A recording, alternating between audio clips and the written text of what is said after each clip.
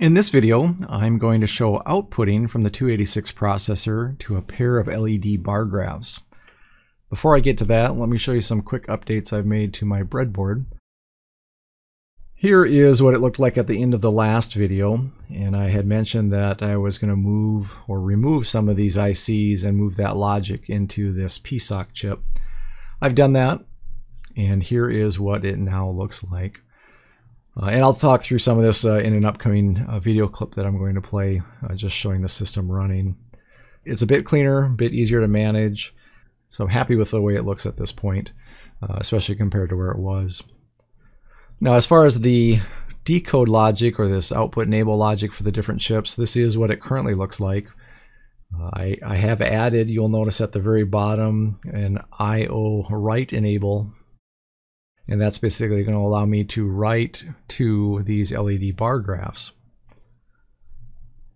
That logic is sitting inside of a PSOC, and that PSOC I've added to the primary schematic, and I've removed all of that decode logic from this specific schematic. So you'll see in the lower left is this PSOC, and just to keep the schematic pretty clean, at least for my own reference, what you'll see here is that this is that PSOC I'm using. I've got my main signals coming from my processor that I'm using to determine output enables. I'm also bringing in my reset from my reset card because that was used for my 65816 system, and there the reset is a low. So I've got a low coming in, and I actually send out a high reset, which the 286 expects to have. Then I've got some debug LEDs that will show me whether I'm reading or writing RAM, reading ROM, or writing to I/O. And then I have a new output enable, or a new enable signal for I/O, and it's an I/O write enable. And then I've got my RAM, ROM output and write enables down here also. The other thing I've done to this schematic specifically is I have added up here to the right a pair of LED bar graphs, and then also a pair of 573 latches. So I'm going to go ahead and latch values and then write those or show those on this LED bar graph for the lower and an LED bar graph for the upper bytes within the word that I am outputting from the processor. And what's going to control that is this I/O write enable, which is coming from the PSOC down here, which is based on these inputs. And then if I back up a slide, this is the logic that I'm actually looking at to determine that I'm doing a write to this I/O range. And I'll show you that there's also another way to do writing to I/O, but this is the way that I'm doing it for this specific setup.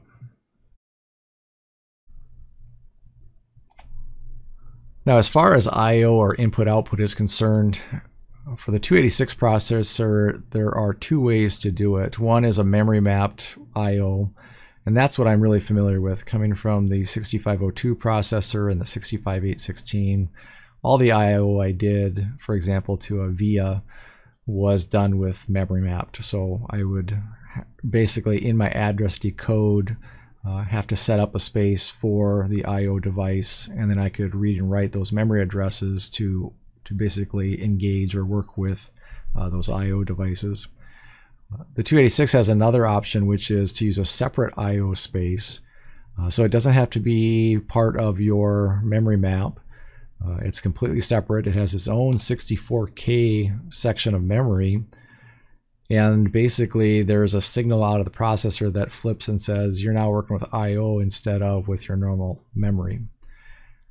So it's a 64K area that I can work in. And so I can have 64,000 8-bit ports or half as many 16-bit ports. And really, I can work from this address of 0 down to 2 bytes worth, so FFFF. To be able to refer to those I/O ports. And so basically they have their own addresses. It's independent of my RAM and ROM. And the way that it works then is I only get two instructions that I can use. There's an in instruction and an out instruction. So with the out, it's just like it sounds. I'm going to send something out to an I/O port. In, I'm going to read from an I/O port. And this is the code that I'm going to have running here in the clip coming up. So this is current assembly. Again, I'm new to this assembly for Intel. So if you catch any major issues with this, let me know. But the main things to point out here, when the processor starts, it wants to start reading at an address of FFFF0. And that's what I've got this at right here. So this reset label will be at that address. And these times lines fill in content basically in my ROM. And so I'm going to fill in a bunch of zeros. I'm going to fill in a bunch of NOPs. Basically, I'm going to fill up this ROM for the full 1 meg, which I'm only using the top half of it. But basically, in my ROM, I make sure I fill all the way up to FFFF0 or that equivalent, so that when it turns on, it's going to start reading here. And what I then do right away is I jump to this address, and that address is going to be this label up here. So my processor turns on, it reads this, it says, okay, jump up to here, it jumps up to here, and it proceeds with this code, which I then jump back up. So then this is just going to run in a loop. And what this code is doing is it's pretty simple. So I'm going to take this value, F0, F0, and put it into my 16-bit A register. I'm then going to take the value in that A register and write it out using that out instruction to the address of 0F.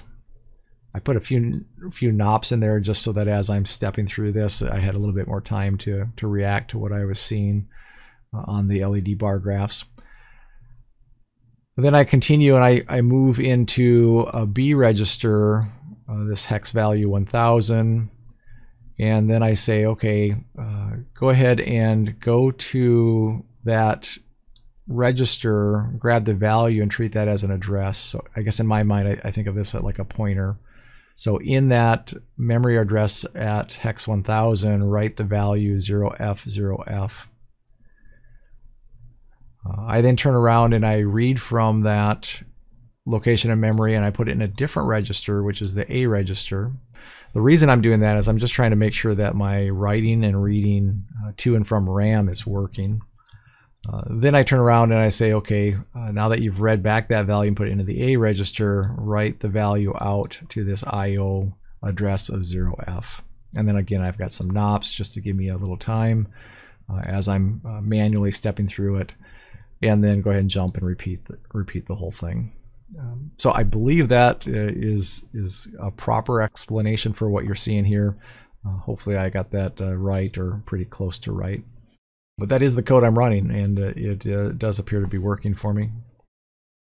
So here you're seeing the system running that assembly code that you just saw.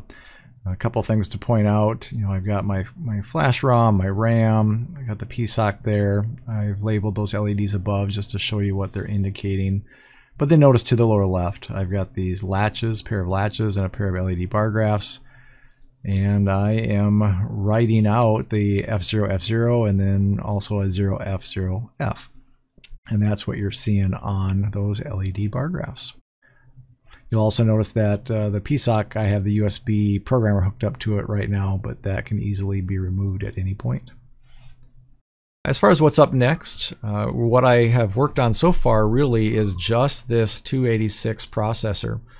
I have not used any of these other supporting ICs that would normally be used in the basic design from Intel. I do now have in hand the 284 clock generator and the 288 bus controller. So I am going to work on trying to connect those up and see if I can remove my clock card, my reset card, and use this clock generator instead. And I notice as I look at the bus controller, a lot of what's coming out of that is stuff that I've been doing in the PSOC. So I think my PSOC will get simplified, if not removed. We'll see how it goes. I think I'll still have some address decoding that I need to do that I'll do in the PSOC. But things like, am I going to write to I/O? Well, there's already a signal coming out of this that tells me that. So I don't have to do that decode or understanding of S1, S0, and some of these other signals that I have been using up to this point. like COD, int A, and MIO. So that's on my list of things to do. Get those two chips, put them in next. I still have, I think, quite a wait to get some of these over here on the right. I'm finding that getting the 82 C82 is a little bit tricky right now, or it's expensive, one or the other, and I'm opting to go slow versus spend a lot of money on those chips. And I may also try to get an LCD going.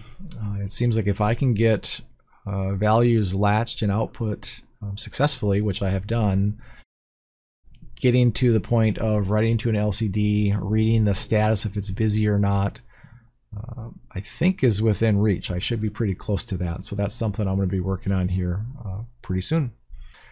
So thanks for watching. More to come.